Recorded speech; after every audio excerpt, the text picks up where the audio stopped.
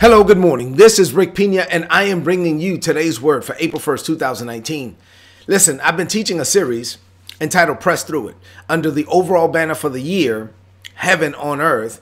But I'm going to take a pause from that series for the next couple of weeks because today is April 1st, and we are just a few weeks away from Easter Sunday morning or Resurrection Sunday morning. And the resurrection of Jesus is what separates Christianity from every other world religion. If Jesus was not raised from the dead, then our preaching is in vain. Everything, our faith is in vain. The resurrection of Jesus is the singular, most important event in history. And so we're just a few weeks away from celebrating the fact that Jesus went to the cross for us. He died, but he didn't stay dead. Early on Sunday morning, God raised him from the dead with all power in his hand. So for the next couple of weeks, I only have 2 weeks of messages because on that third week, the week before Easter, I'm going to be on spring break with my family. I'm not going to share any messages that week. I'm going to spend some time with my kids. So I have 2 weeks of messages. I'm going to share these 2 weeks of messages with you to prepare you for the road to the resurrection, and I pray that these messages will be a blessing to you. The first one for today is entitled, The Blood of Jesus. I love talking about the blood of Jesus. It's actually something that a lot of people don't talk about today. It's like they've taken the blood out of the gospel. They've taken the blood and the sacrifice out of the messages. People just show up in church because they want something from God, and we haven't, it's like people forget to even preachers, pastors are forgetting to remind people about the blood of Jesus and the sacrifice that will be required of us. God requires no less than all of us in order to be the men, the women that God has called us to be. So as we take this journey on the road to the resurrection, as we take this journey to talk about the blood of Jesus, I want us to take a look at Ephesians chapter 1, verses 5 through 7. I'm going to read it to you from the Passion Bible translation. This is what the Bible said. This is what the Apostle Paul said about the redeeming power of the blood of Jesus. He said this: "For it was always God's perfect plan to adopt us, you and I, as his delightful children through our union with Jesus, the Anointed One, so that his tremendous love that cascades over the whole world would be glorified by his grace. For the same love he has for the beloved one, Jesus, he has for us." So the Father loves us, you and I, with the same love that he loved Jesus with. Paul goes on to say, "And this unfolding plan brings him great pleasure. Since we are now joined with Christ, we have been given the treasures of redemption by his blood, the total cancellation of our sins, all because of the cascading riches of God's grace." So we have been redeemed by the blood of Jesus. Our sins have been canceled. This wasn't done because of anything that we did to earn it or to deserve it.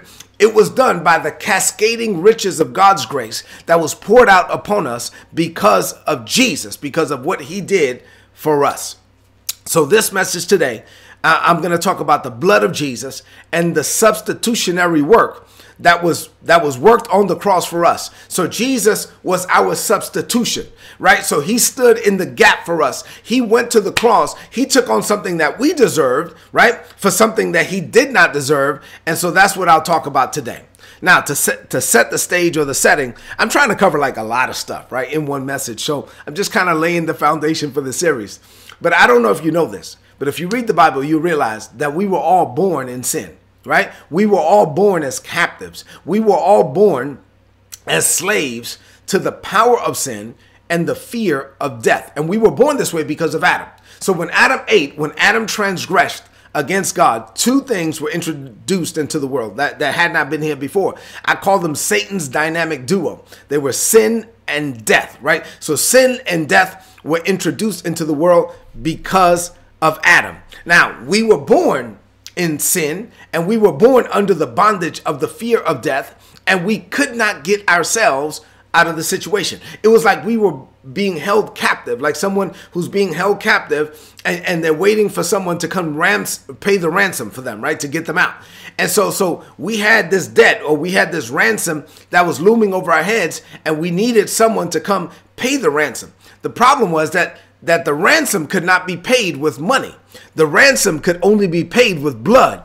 That the only suitable payment for our life was going to be another life. So someone had to trade their life for our life so that we could get out of the clutches of sin and get free from the bondage of death. And so the text says that Jesus redeemed us with his own blood. Redemption through the blood of Jesus. Webster defines redemption as the repurchase of captured goods or prisoners. When you go redeem, you're paying for someone, right? You're paying for something, or you're paying for someone. So the repurchase of captured goods, the repurchase of prisoners, the act of procuring deliverance. The Bible says, the dictionary says, the act of procuring the deliverance of persons or things from the possession and power of captors. Watch this. By the payment of an equivalent ransom. So the Webster Dictionary says that the only way to redeem something is by paying an equivalent ransom.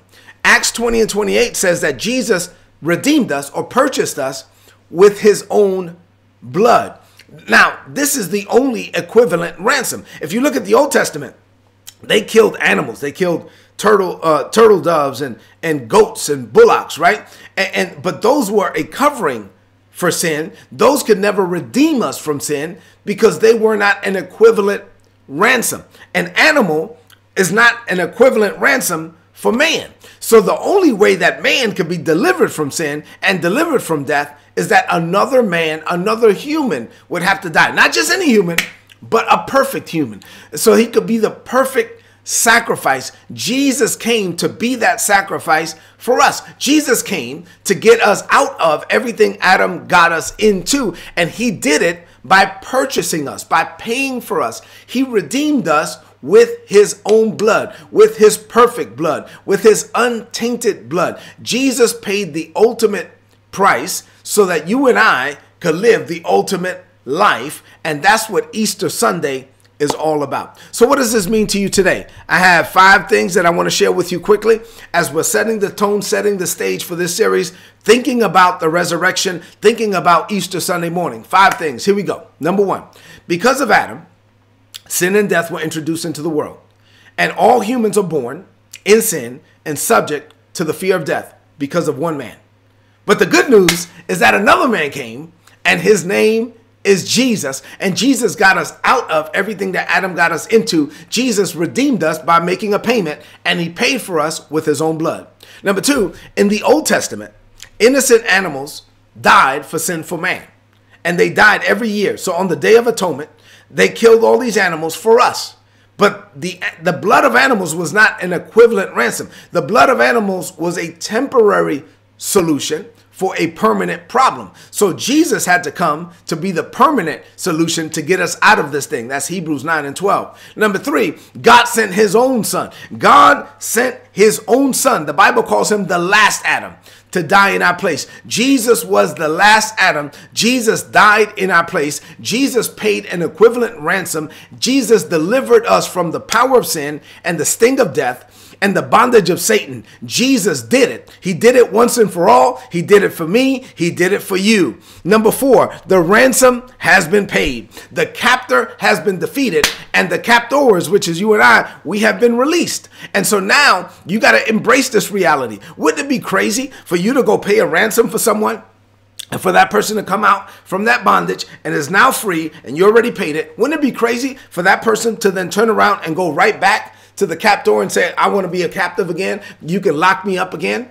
That's ridiculous. That makes no sense.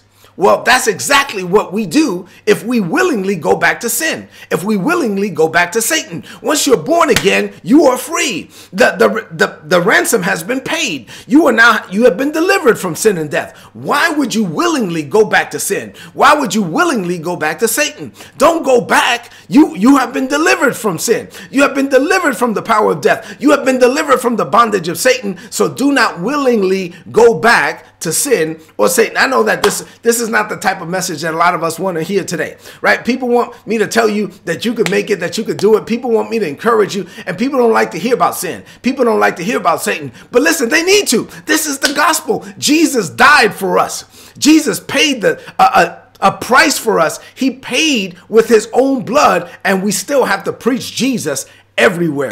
Number 5, and finally, let me tell you that Easter Sunday is not about bunny rabbits. That Easter Sunday is not about colorful eggs. That Easter Sunday is not about nice suits. Easter Sunday is about blood. It's about a cross, and it's about an empty tomb. And so, yes, just a few weeks from now, we will be celebrating Easter Sunday morning. And we got to preach the fact that Jesus suffered, he bled, he died, and then he rose from the dead with all power in his hand. We serve a living Savior. Jesus is his name. So as you enter into this day, please embrace the resurrection power of Jesus.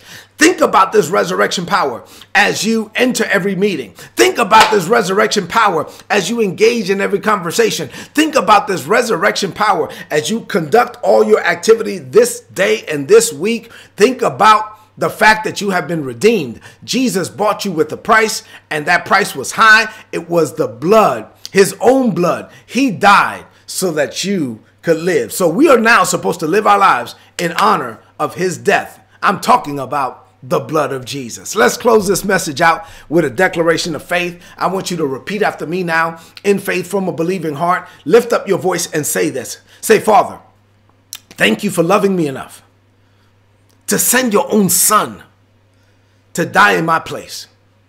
The blood of goats and bullocks and turtle doves could never serve as an equivalent payment for the sin of man. Adam got us into a mess, but Jesus came to get me out of everything Adam got me into. Jesus paid a price I could not pay for a debt he did not owe. Jesus willingly took on my sin and offered me his righteousness so that I can take on his righteousness and lay down my sin. I am covered by the blood of Jesus. I am filled with the Holy Spirit. I am called according to your purpose. I am free by your grace. I enter this day as a cleansed, delivered, purified, and set apart warrior in your kingdom. I do not entangle myself with sin or Satan because I have been redeemed. I have been bought with a price, and I live my life in honor of Jesus' death. I declare this by faith. In Jesus' name, amen. This is today's word. Please apply it and prosper. If you're not getting these messages, go to todaysword.org. There's a subscribe button. Subscribe, get the messages. You'll get all my notes in your inbox, in your email for free. Sign up, get the messages. They're going to be a blessing to you. Get excited about the next 2 weeks as I'll be teaching about this. I want you to really think about Easter Sunday morning. I want you to think about the resurrection of Jesus. I want you to think about the power of the cross. I want you to think about everything that Jesus did for you. And now we're supposed to live our lives in honor of his death and his sacrifice. I love you and God loves you. Listen, do me a favor before you leave the screen right now. Hit the share button. Share this on your social media, on your timeline, with your friends. If you're watching on YouTube, subscribe to the channel. Go to youtube.com/Rick Pina to see the YouTube channel. Let's let everyone everywhere know what Jesus did for them so that they could be free from sin and walk out from the bondage of death. The fear of death has been crippling people, and there's really no reason to. Once you're born again, you've done all the dying you're going to do. You have no fear of death, and you're no longer under the bondage of sin. So walk in the freedom wherewith Christ Jesus has made you free. I love you, and God loves you. God bless you.